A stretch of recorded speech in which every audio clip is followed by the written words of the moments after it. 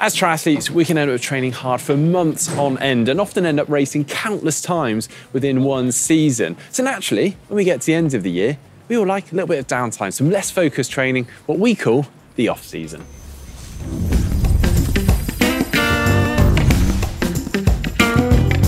Yep, you'd be hard pushed to find a pro that doesn't take at least a couple of weeks off at the end of each season and enjoys a good old off-season. But what does a pro really get up to during this period?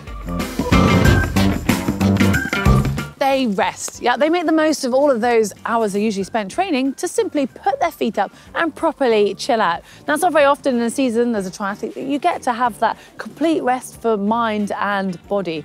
And yet this period is very much about mental recovery and physical recovery. And you might be worried that you're starting to lose some of that fitness, but the gains taken now will be far greater than the losses. Then there's cross-training.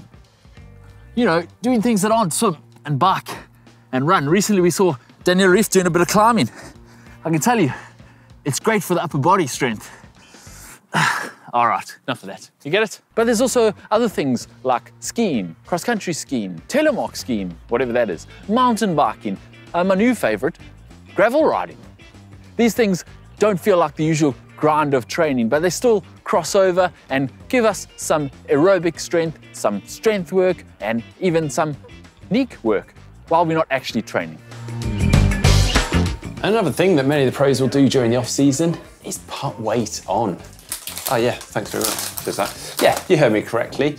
A lot of the pros will shed a little bit of weight around the main races of their season, which means when it gets to the off-season, they're quite happy to put that weight back on, and sometimes a little bit extra. In fact, that extra bit of weight can sometimes be regarded as healthy. It allows your body to recover and repair at a deep cellular level, and also it's reported that it can sometimes help to prevent injury and illness too. But one thing that is definitely a fact is the fact that it's just the freedom.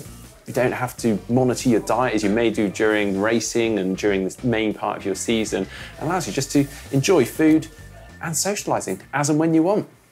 Cheers.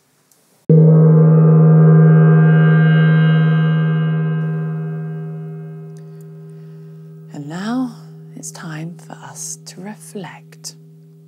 Okay, being serious here, the off-season is actually a brilliant time to just reflect on that season gone by, analysing the good, the bad, and the ugly. Now, the pros will commonly use this time of year to look back on that season and maybe focus on some of the weaknesses or identify those weaknesses and work out plans on how the next season's going to look, what races they might want to do, and how they're going to plan their training and their travel around that. And if this is something that's new to you, it's a really good idea to actually just start with a list and literally write down what went really well last season, what was kind of okay or didn't really change, and the things that really didn't work out well. And from that list, then work out which you really want to target and how you're going to go about it. For some, the off-season is the perfect time for a little body TLC, basically ironing out all those niggles and tightness that may have crept in throughout the season. Or maybe you haven't had anything, but now's a good time for a little bit of preventative care. Might be a good time now also to see a physio and have a bit of a physical MOT, or see a doctor and get a full body workout, like blood tests and everything. Or maybe you have had a serious injury and now's the time to do something drastic about it to be ready for next season. Also, you may want to consider doing a bit of yoga and flexibility. All those things that you neglect when you swim, bike, run, now you can address your flexibility and mobility in the off-season.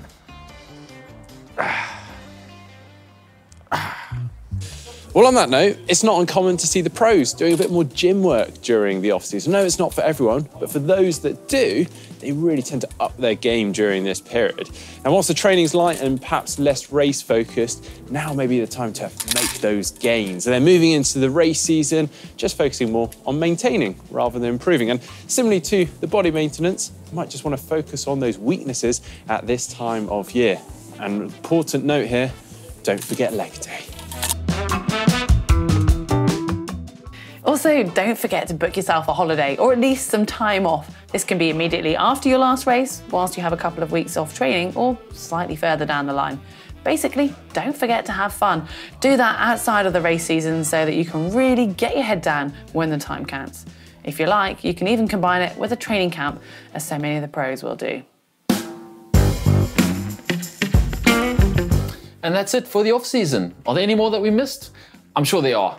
But anyway, the main takeaway is that you need to enjoy this period. Do that now, and it'll make the hard work and sacrifice during the season that much more worth it. We've made it sound pretty good. Do you think we've earned an off-season? I think we're doing the off-season perfectly. Nice, Yeah. good. Cheers, guys. Cheers. Remember to like and subscribe for more GTN videos.